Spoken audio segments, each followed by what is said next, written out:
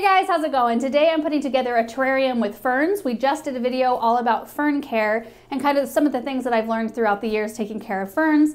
So I just kind of wanted to keep going with it because I mentioned in that video how important humidity is to the health of your ferns and how terrariums are a really good place to put them because, you know, inside these glass vases, they naturally form a little bit more humidity and condensation, and ferns really thrive in that kind of environment.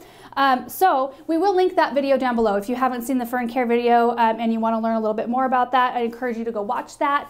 I also wanted to show you this terrarium because I'm going to be putting the fern terrarium together pretty much exactly the same way.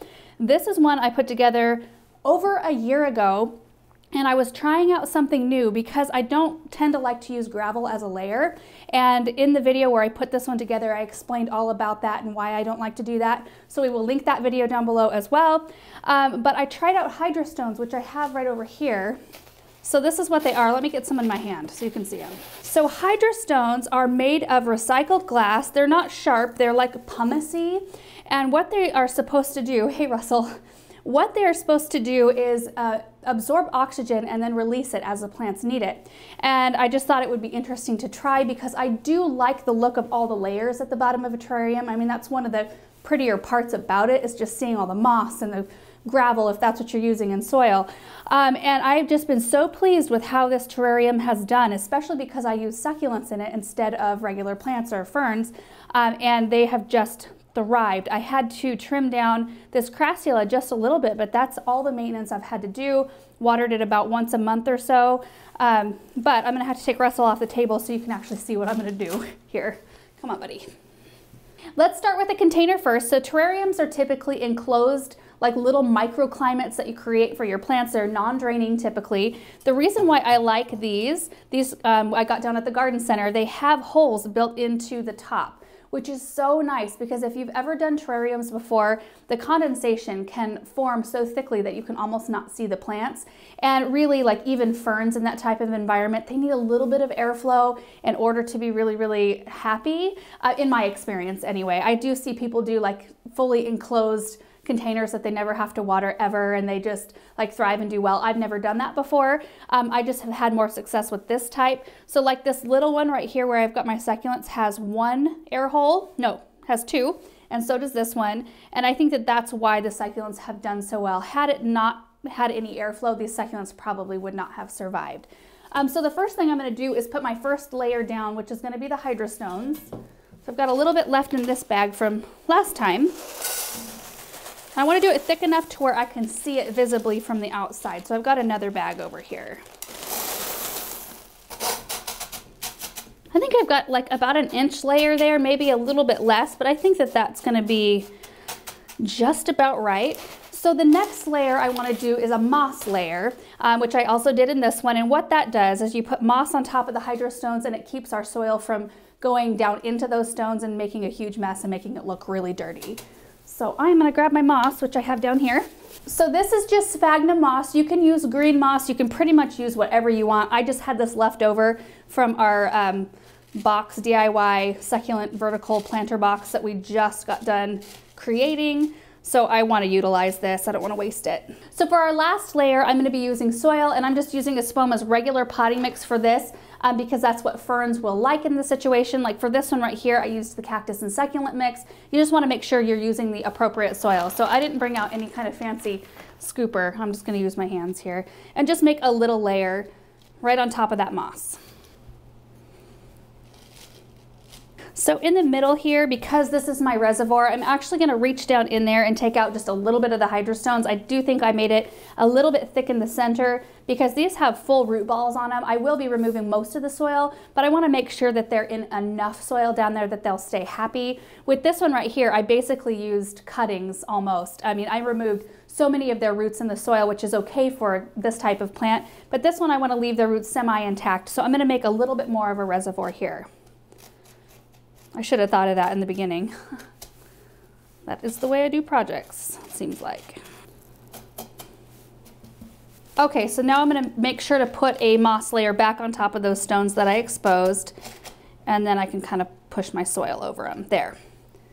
I think the most important thing here for this is that you make sure you have enough soil reservoir, but then you also have your nice looking layers on the outside as well. Okay, so I'm gonna start with this fern first. This is a Maidenhair Fern. These are one of the harder ones to take care of because they do not want to dry out really at all. If you let it dry down at all, they'll start to dry up on the ends and it kind of shocks the plant, and it really is kind of a downward spiral from that point, for me anyway, in my experience.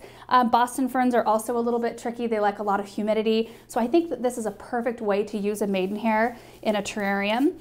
So I'm gonna just remove it from its pot, and then I'm gonna set to getting all of this soil off. This is a healthy looking plant too.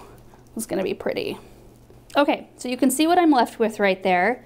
Still has quite a bit of the root ball. I don't think very many of the roots actually came off with the soil. It wasn't super rooted in there. So I want to have this kind of as the back of my display. I think I'm gonna only use 2 of these ferns. Let's kind of set it in there like that. Okay, and then before I move on, I'm gonna test the top over this to see if I need to trim anything off to make it fit better or move it from one side to the other.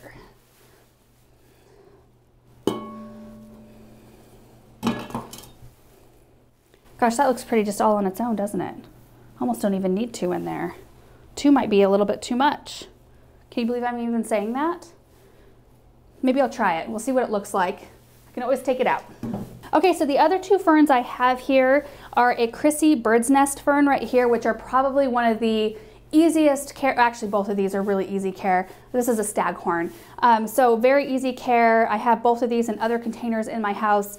And they do really, really well. So I wanted something with very different texture than this Maidenhair Fern. And if I look at this Chrissy with like the crested leaves on the top, they have the ruffle. I think it's a little bit too similar right there. I think that this one that has the straight edge is a better contrast of texture right there. And this one's almost a little bit more blue, if that makes sense. It's got like some silver on the top that gives it that blue kind of hue. So let's try this one. Oh, you know what? Maybe I can separate it. It looks like there's like 3 of them together here. I'm gonna see if I can separate this and just use one of the small ones. That would be ideal. Yep, look at that. Look how perfect that is. That's gonna fit in there without making it look too crowded. And then I kind of got 2 ferns out of the whole deal, which is awesome. So I'm gonna make a little well right here.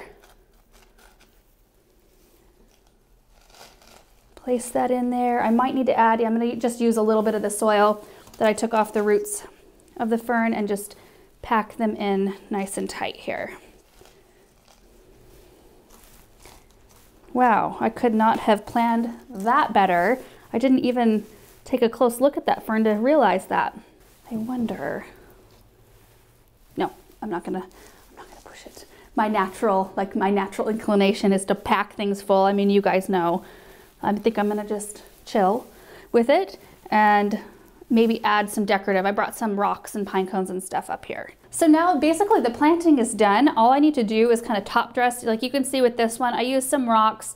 I had a couple of little mushroom, like fairy garden accessories I put in there. And then I put some chartreuse reindeer moss just to give it a bright pop. This one, I want to keep it a little bit monochromatic, a little just bit like kind of a darker green. So I've got some just preserved sheet moss here. I'm going to probably use a little bit more of the sphagnum moss, and then I might tuck in, like, don't you think that's pretty? A couple little pine cones in there just for like nature, just make it look like it's straight from outside. So this is what the preserved sheet moss looks like. It kind of comes out in a little bit bigger chunks. It's a really nice color. So I'm going to start with that, start packing that in around the plants while using a little bit of the sphagnum moss as well. So it's not just like a one color on the top of the soil. So we've got our pine cones here. Tuck a couple of those in maybe, like that, and then maybe a stone or 2, maybe. We'll see. I kind of need to look at it from the front and see what it looks like. I'm gonna spin it around. All right. There, I think that looks really pretty. I used 3 pine cones, 2 white stones just to give it a little bit of brightness down there. in contrast. And I left a little section of soil open toward the front, and I find that helpful. Like you can see, I did it on this one as well, because then I can monitor the moisture of the soil without getting into the terrarium all the time to finger test the soil. I can just kind of look in there and see what it looks like. If it looks like it's dried out, I can give a little bit more water. But like I said, this one right here, I water about once a month. This one I will be monitoring for the first month or two to see how often I feel like I need to water it. Typically in terrarium situations, you don't have to water near as often as you would if they're out potted in regular containers, even with ferns. But the beauty of this is that I don't have to mist these every day, because these will naturally create their own humidity underneath the dome. So now let's see what this looks like.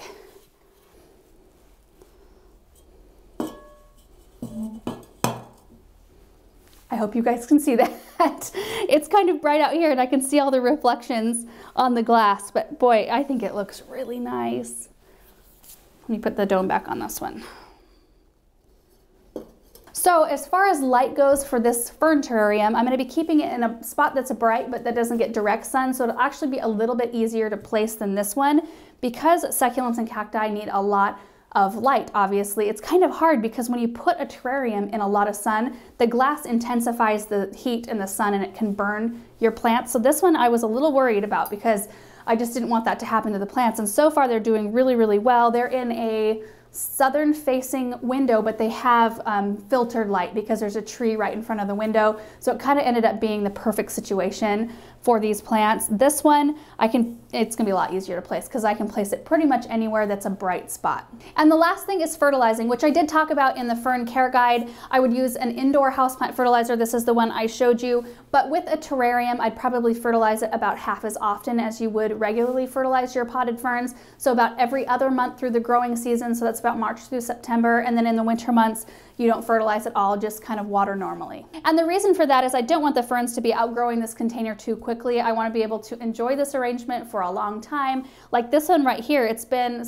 was a year and a month, I think, ago that I planted it. I'm hoping to get at least another 6 months to a year out of this arrangement, just with minor grooming. Like I said, I've only had to prune the crassula one time so far in an entire year. So I'm kind of hopeful that this is going to be the same way, and I'm thinking it's going to do really well just based on the success that I've had with the hydrostrones in this terrarium. I'm hopeful, at least. We will be giving you progress reports as we go along so you guys can see what it's looking like. And if you guys decide to tackle a fern terrarium, I'd love to see what you come up with. So make sure to tag me. Thank you guys for hanging out and watching this video, and we will see you in the next one. Bye.